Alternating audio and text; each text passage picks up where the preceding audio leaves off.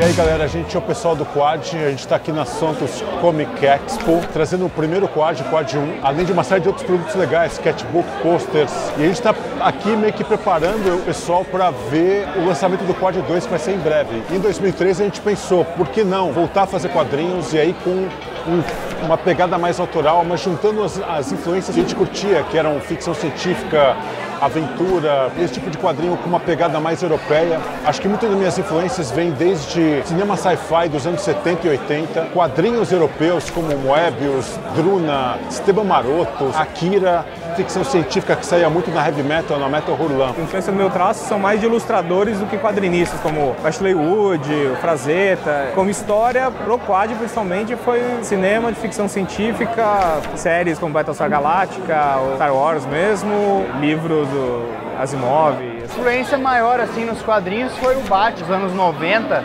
quadrinho do Frank Miller, do Cavaleiro das Trevas, Marcelo Campos, do Mike Mignola, do Milazzo, uma coisa mais europeu, Goran Parlov. Minha história do Quad tem uma influência também em filme dos anos 90, de Aliens, também tem um pouco de influência de videogame, filme de fim de mundo.